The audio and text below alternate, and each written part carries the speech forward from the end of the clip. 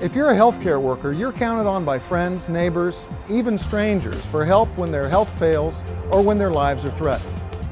Your job's not easy, and there are hazards that you face every day. Today we're going to focus on bloodborne pathogen hazards. What are they? How do you come into contact with them? And how do you protect yourself from them?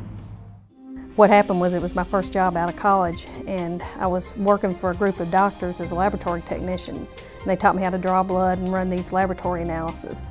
And I was doing that, and they brought a prisoner over from the jail, and they thought he had hepatitis. He was obviously really sick. He was shaking, and from what I remember, he was shaking, and he had a yellow color to his skin, and that's what made the doctors think that he had hepatitis. And I guess I was just so nervous because he was a prisoner from the jail that I didn't like drawing his blood. It was kind of scary. And so I drew his blood, and then I stuck myself recapping the needle. And I'd never been trained not to recap needles. So they said he had hepatitis, so I ran the serology for hepatitis, and it was negative. But I don't know what type of hepatitis it was. I don't know what type of serology years later. I don't know what type of serology that I ran. And I've always worried since then that I've gotten some sort of infection that I don't know about. I didn't want to tell the doctors that I'd messed up. Is what I thought. And I thought I could take care of it myself. If a person is not trained about the hazards that they're going to be working with, the hepatitis and the HIV, in this case primarily, there's not much way they can protect themselves while on the job. They don't know what to do to protect themselves. They don't know what personal protective equipment to wear. They don't know how to clean up blood spills. And these diseases that we're talking about, oftentimes you don't need a lot of blood to get into the body to make someone very sick. So the importance of training is to let people know how to protect themselves from getting these deadly diseases. The Occupational Safety and Health Administration, also known as OSHA, has regulations that are designed to help you stay safe around bloodborne pathogens. There is a bloodborne pathogen section in the OSHA Standards Book. The standard describes the OSHA requirements your workplace must meet. For example, your workplace must have an exposure control plan. This plan details the procedures in place at your workplace to protect you from exposure. It also tells you what to do if you're exposed to bloodborne pathogens. Your employers must make a copy available to you upon your request. Very real and deadly bloodborne diseases are out there. Diseases such as the Ebola virus, mad cow disease, hepatitis, and HIV. However, you can protect yourself from them. These diseases are called bloodborne pathogens because the organisms that cause them are carried in blood. When we talk about the bloodborne pathogens you may face on a daily basis in this country, we're mainly talking about hepatitis B, hepatitis C, and the human immunodeficiency virus, or HIV. Hepatitis B is well recognized as a health risk for healthcare workers. About 1 to 1.25 million Americans are chronically infected with hepatitis B. The disease attacks the liver, and infection can lead to chronic liver disease, liver cancer, and death. The good news is that a safe and effective vaccine has been available since 1982 that will protect most people from hepatitis B. Hepatitis C is the most common chronic bloodborne infection in the United States. Most infected persons are not aware of their infection because they're not clinically ill, but they are infectious to others. Most people infected with hepatitis C develop chronic liver disease, making it the leading cause of liver transplants in the U.S. There is no vaccine for hepatitis C. Hepatitis symptoms include jaundice, fatigue, dark urine, abdominal pain, loss of appetite, and nausea. Infection with the human immunodeficiency virus, or HIV, leads to destruction of the body's immune system. This leaves the body defenseless against otherwise harmless diseases. These opportunistic diseases can prove fatal to someone with HIV. Symptoms of HIV infection may not show up for years, yet infected people can still transmit the virus even though they do not appear to be sick. There is no vaccine available for HIV. You cannot catch HIV, hepatitis C, or hepatitis B through the air like a cold or the flu. Or through casual, everyday contact, such as sharing bathrooms or kitchens, through non-sexual social interactions, or through insects or mosquitoes. Also, unless there is blood visible, you'll not be infected by contact with urine, feces, nasal secretions, sputum, vomitus, sweat, or tears from an infected person. Now let's talk about how you can protect yourself. Here are 10 vital precautions that are effective against all bloodborne pathogens. Number 1. Use universal precautions. Universal precautions is an approach to infection control where all human blood and some human body fluids are treated as if they're known to be infectious. In other words, do not come into contact with another person's blood or body fluids. This is your frontline defense against infection. If one of your patients is infected with a bloodborne pathogen, you might not know it. They may not look sick, but they can still transmit HIV, HBV, or HCV to you if you don't take precautions. Number 2, wash your hands. Wash your hands with soap and water after removal of gloves and other personal protective equipment, and anytime your hands come into contact with blood or body fluids. If you get blood on any part of your body, wash it off immediately. Your employer must provide you with hand washing facilities. Number 3, do not remove, recap, bend, or break needles. Use only sharps that are designed with sharps injury protection. Your employer must get input from employees when choosing these devices, and they must train you on how to use them effectively and safely. Getting a needle stick from a contaminated sharp is the way you're most likely to contract a bloodborne disease. Use of sharps with engineered sharps injury protection has been proven to reduce needle sticks. Remember, sharps injury protection is not only for the protection of the healthcare worker, but also for downstream sharps handlers, such as trash collectors and laundry workers. When you're finished with the sharp and have activated the sharps injury protection device, dispose of the device in a labeled sharps container. Never remove needles from phlebotomy collection devices, and don't reach by hand into containers holding reusable sharps. Number 4, do not eat or drink in contaminated areas.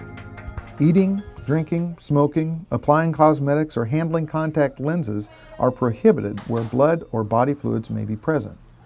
Don't store your food or drink where blood or body fluids are present. Number 5, wear your PPE. Your employer must provide personal protective equipment, or PPE, adequate to keep blood and body fluids off of your skin, clothes, undergarments, eyes, mouth, or mucous membranes. It's your employer's responsibility to determine exactly what PPE is necessary. Because of the wide variety of exposures in healthcare, PPE decisions will vary widely from task to task, job to job, and facility to facility.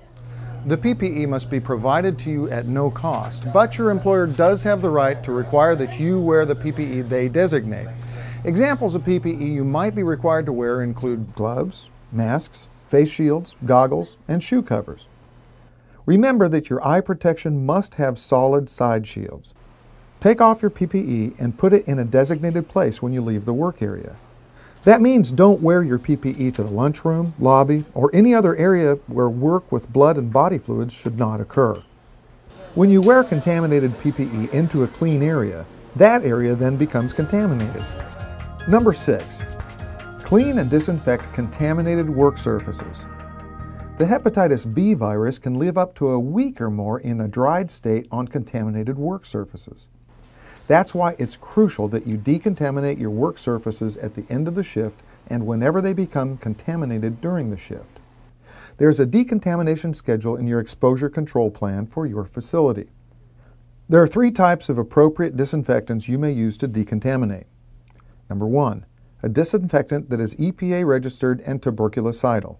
Number 2, a disinfectant that is EPA registered and is also approved to kill HIV and/or HBV.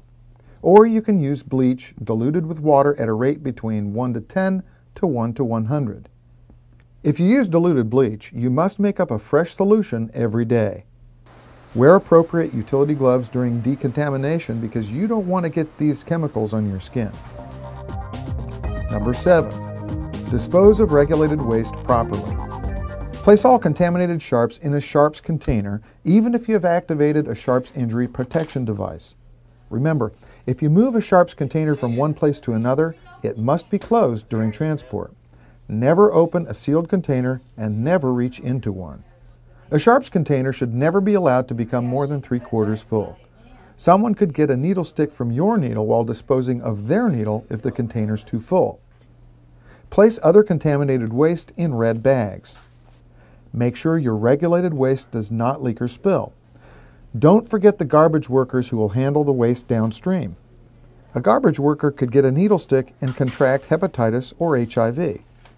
The Tennessee Occupational Safety and Health Administration, or TOSHA, requires that all regulated waste be packaged and labeled properly. But TOSHA doesn't enforce the rules about the final disposal of that waste. The Tennessee Department of Environment and Conservation does that. If you handle contaminated laundry, bag it at the location where it's generated, wear gloves when handling it, and follow the principles of universal precautions. And if the laundry's wet, bag it in a leak-proof bag. Number 8. Take the Hepatitis B vaccination series. The vaccine is safe and effective, and it's your best protection. The 3-shot series will protect most people from getting hepatitis B, and it must be given to you free of charge. If you have ongoing contact with blood, your blood will be tested 1 to 2 months after completion of the vaccine series to determine if you have an adequate antibody response. Remember, there is a vaccine for hepatitis B, but not for hepatitis C or HIV. Number 9. Report exposure incidents to your supervisor. An exposure incident means that you've had one of the following actually happen to you. A stick or cut from a needle or other sharp which is contaminated with another person's blood or body fluids. A splash of blood to the mucous membranes of the eyes, nose, or mouth. Blood on your hands or any other part of your body where there's a cut, scratch, or any non-intact skin. Your employer will provide you with free medical follow-up after such an incident. Number 10.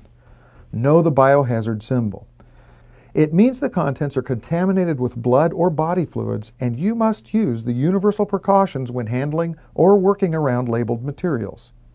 Red bags or red containers mean the same thing. Follow these rules and protect yourself from bloodborne diseases. Remember, you cannot catch a bloodborne disease through food and water or casual contact. You must come directly in contact with blood or body fluids, and that you can avoid. These precautions aren't just a good idea, they're the law. Now, TOSHA's developed 5 easy questions to evaluate your training on bloodborne pathogen hazards. What does universal precautions mean? Treat all blood, body fluid, and other potentially infectious materials as if they're contaminated. What do you do when there's a blood spill? Put on the appropriate PPE, clean up the area, disinfect with the disinfectant, and dispose of the wipes and gloves and other trash in the biohazard bags.